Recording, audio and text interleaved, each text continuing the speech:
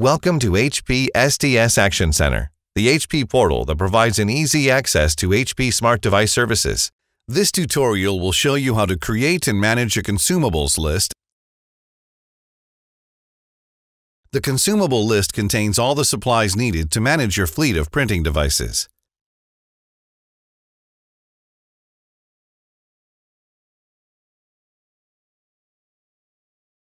The creation of a consumable list is a mandatory step to activate all the supplies management features available to you in the SDS Action Center system. If a consumable is not present in the list, it must be added to use it on relevant devices. To add a consumable to the list, click on the Consumables button in the menu on the left, then the Consumables list, and finally, at the top, Create Consumable. You can now choose between three options. You can enter a consumable by choosing a part number already present in the SDS Action Center database, or you can create a new one, or you can import an Excel file containing your entire list of consumables with their part numbers. To search for existing part numbers, you can type them in or enter a description. Selecting a consumable will show you the part number, description, type, color, and duration stated by the manufacturer. Click on Add and the part number you selected will be added to your list. If you want to enter a new code that is not present in the system, click on Create a Consumable. Here you have to fill in all the required fields. If you want, you can enter the descriptions in different languages. After entering all the data, click Save.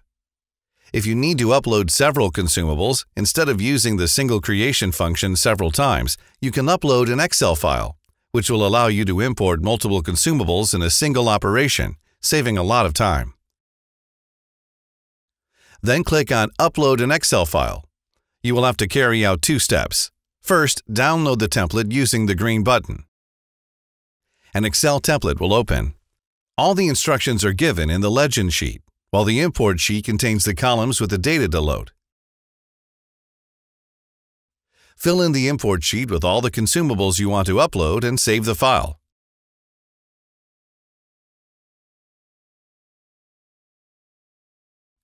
Now you can move on to the second step. On the Excel file upload page, click on Choose File and upload the file you have just filled in. Then click on the Save button to proceed with the upload. Warning: do not change the structure of the template. It must not contain notes or comments, and the drop-down menu items must be selected, otherwise import errors may occur. If an error occurs, recheck that all entries in the file are correct and then repeat the operation. At the end of these steps, you will be redirected to the consumables list. All the items you have entered in the file will now be present in the list. To associate consumables to devices and enable their management, you will now need to create consumable sets. To learn how to do this, follow the Creating Consumable Sets tutorial. Thank you for watching this HP SDS Action Center tutorial.